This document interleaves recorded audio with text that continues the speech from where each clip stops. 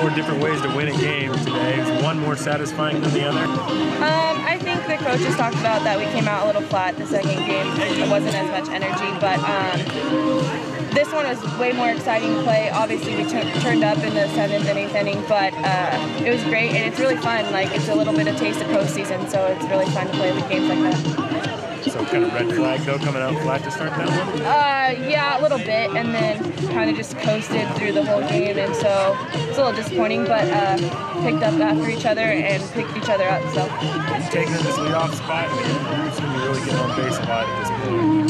Yeah, I'm just doing what's best for the team, you know, just taking pitches, seeing a lot of pitches. If it's not what I want, I know I still have to get pitched to like I was in the 9th, so. Is it that much different an approach than when you were in? At least the first at bat is a little bit different for me because you can't swing at the first pitch, you know, or you can, but it's just a different approach. You got to see more pitches. So.